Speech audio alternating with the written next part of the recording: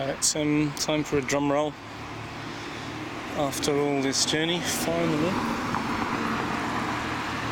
we've got to the area in Arnhem held by the 1st Airborne, John Frost. So to the left, slightly to the left, and then as I cross over this area,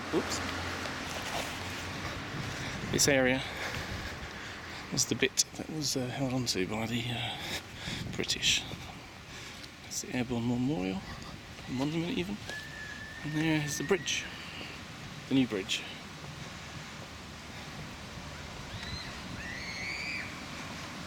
There's various bits of monument here. Oh, this is interesting. Here's a picture of the destroyed bridge.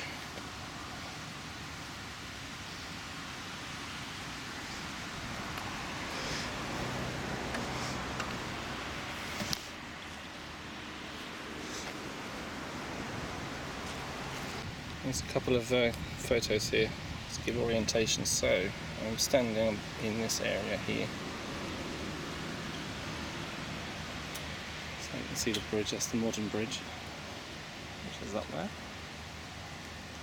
Now if we go back to 1944, so this is prior to Market Garden. Zoom a little bit. Right, so I'd be standing around there. This is the area. Let's pan back, I can't see it. This is the area that the Airborne had, and the school on that side. So that is their defensive perimeter, and that's the area immediately behind me here.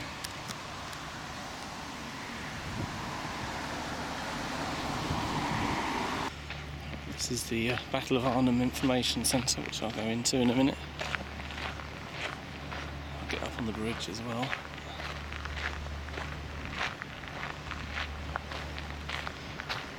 It's funny how this river is not as wide as I thought. It's the Rhine. And if you compare it to the Waal at Nijmegan, this is titty tiny. I mean, it's only about, what, 50, 60 metres wide here?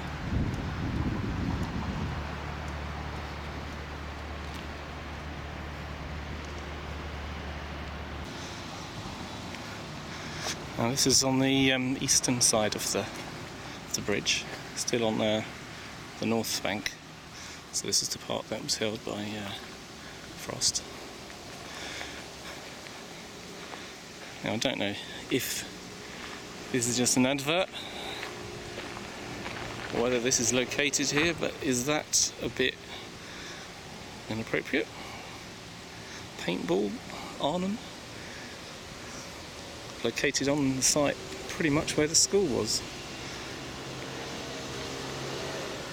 And this is the area under the bridge again on the east. It's not very glamorous. Still can't get over actually how small the bridge is.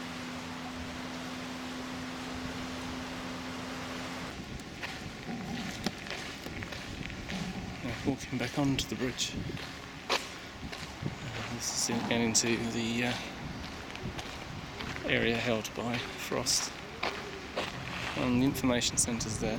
Surprisingly, most of the material on the wall is in Dutch and I think German.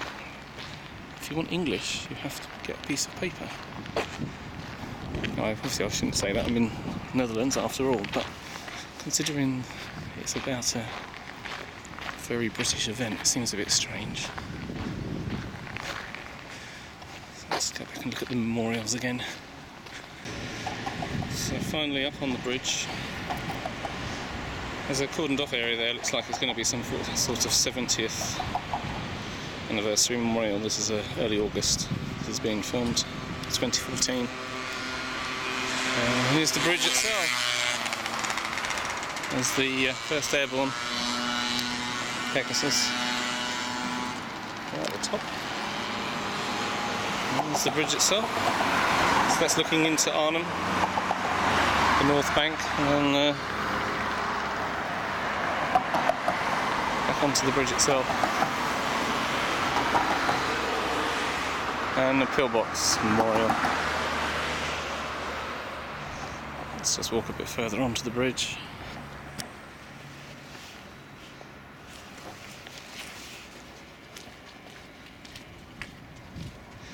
Looking down onto the Rhine.